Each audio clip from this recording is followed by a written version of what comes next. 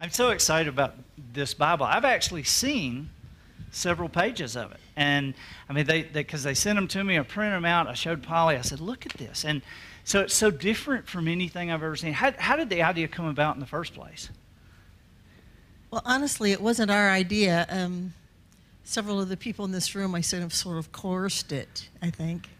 And at first we said, oh, we're not theologians, and all the homecoming artists said, well, I'm not, I can't write a commentary on the Bible. And then we got together and listened to what they all had in mind. And it was just regular people telling where the scripture hit the road for them, where the tire hits the pavement. And I keep thinking about that we overcome by the blood of the Lamb and the word of our testimony.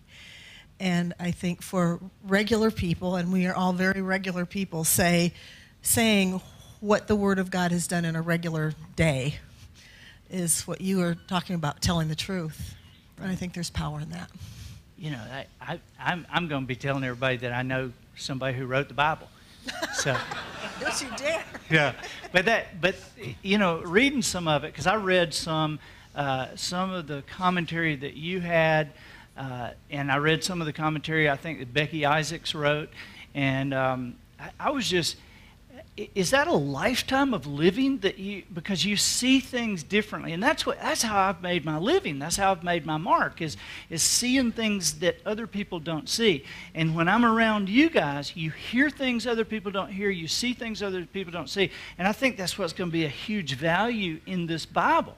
And so, I mean, how did you decide which commentaries to do? I mean, which ones you were going to take and which ones you were going to assign to other people? You ask, how did we assign? We didn't assign. And that's driving this editorial staff crazy, because we just said to the artists, would you write some real life experiences here? Where's Sonia? I mean, none of these people really consider we're not Andy Andrews, right? We're not great writers. I mean, everybody said, oh, I don't know if I can write for the Bible. And we said, yes, if the Bible has crossed your trail, right, just tell us that. There is something wonderful about what's happening as we do this Bible that is so real. Mixed in that are some things that have outlived us all, which help us. I mean, do you go to people that have outlived you when you're writing a book? Do you say, do you read other literature? Do you fill up on Shakespeare or Longfellow or somebody that informs your writing? We find that we have to go, for all of us that are singers, we go to old hymns. We go to great lyrics. We go to wonderful poetry. We sing, "So I'll Cherish the Old Rugged Cross." We all have to find somebody smarter than us than we. Smarter than we are. Two English teachers get together, boy. to inform our daily lives. So this is not a Bible of authorities that tell us what we should think. This is a Bible full of real people confessing how the Bible has informed a very, very regular, everyday decision. I think the thing that drew me was the power of the poetry, the power of the drama, of the story of the gospel, and most of the time it found its way into a song. Then later on in college life, when I learned about all the different other philosophies of the world, I say, hey, cool, there's some good things in all of this. But the thing that drew me to it was the mystic presence of Jesus that somehow found its way into a gospel song. Hey, let me ask you a question I think a lot of us would like to hear, or hear the answer to. And that is, if you could choose one thing that he has done, professionally, one thing that he has written, one thing, and maybe it wasn't the one that sold the most or the one that got the most acclaim, but if you could choose one thing that he did that you are most proud of, what would it be? And if you could look at Gloria's body of work. And there was one thing that you said. Well, I'm glad you didn't say Gloria's body. But you know what I'm saying, to say of all those things, because I'm always amazed at Bill and Gloria, and I'll be the funny one if you don't mind. I'm always amazed at Bill and Gloria because I watch what happens around them, and I listen to the words when I'm there, and I have an inkling of what it feels like when the Holy Spirit comes down and puts something in you, and to see that happen over and over again with you. I'm just curious what you think about each other. What do you think is his best, and what do you think is her best? I think Bill's best gift is to sense a hole, that needs to be filled. Right. And I think that has probably motivated our writing more than anything else.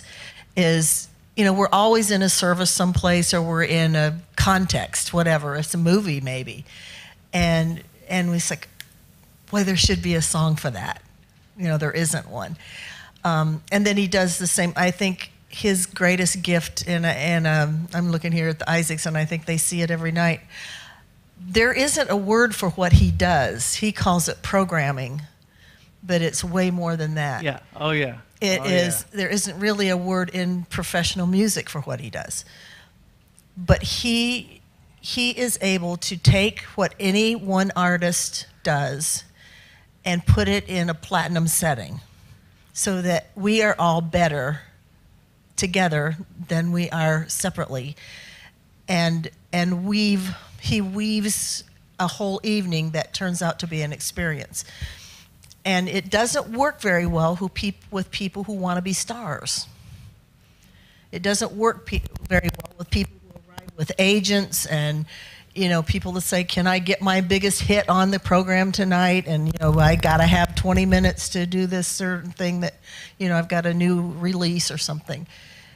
And you mentioned a while ago when you were introducing the trust that these people have put in us, and especially in him at that point, to know that if they lay down their lives and their talent and don't demand that they get a certain thing, I'm not doing it with this microphone, that what will happen will be better than they thought. And that's what he does. I don't know, you're right, it's never the same every night because the audience is different, the town is different, the buildings are sometimes wonderful, sometimes they're a nightmare.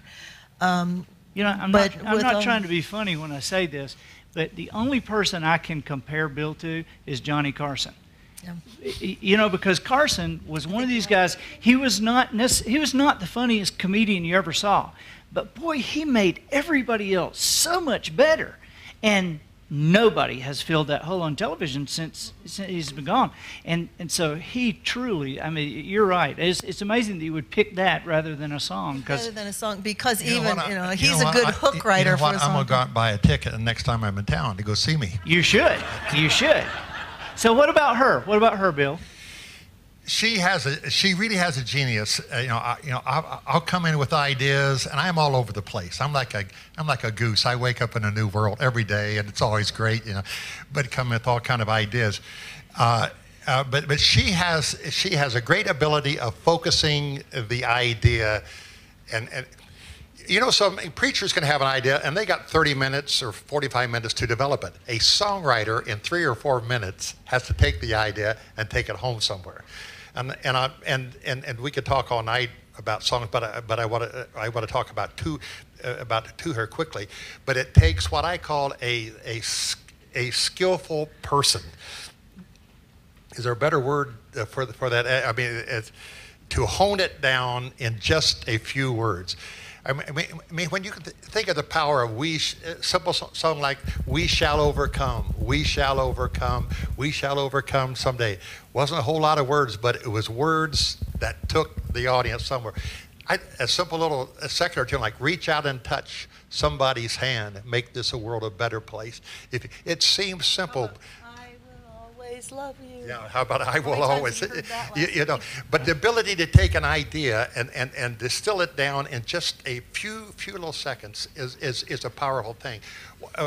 We got a lot of songs that, of course, that I'm very proud of, but we did a song called It Is Finished. The first verses talked about the historical, or about the crucifixion of Christ and the words, "It is finished," that he said on the cross. We wanted to go further, but we said, okay, what does that have to do with us? It's all finished. We know what salvation's plan is, but what does that have to do with us on Monday and Tuesday when I've got to work with a guy I really don't like? And for whatever reason, this ain't working, but I have to show up every day with some kind of good attitude.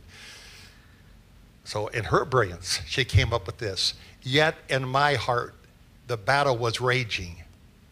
Not all prisoners of war had come home. These were battlefields of my own making. I didn't know that the war had been won. How many people you know are fighting a war that's already been won? You know. Then I heard that the King of the ages had fought all the battles for me, and victory was mine for the claiming. And now, praise his name, I am free. It is finished. The battle is over. It is finished. There'll be no more war. So I would hope in these discourses that we have with this Bible that people will read the crucifixion story and say, there's more. There's another chapter, and that chapter applies to me on Monday or Tuesday or Wednesday. Can I tell you that Gloria and I are totally overwhelmed by this? All we wanted to do was write a little song. We didn't start out, you know, people, you give us a lot more credit than what we deserve.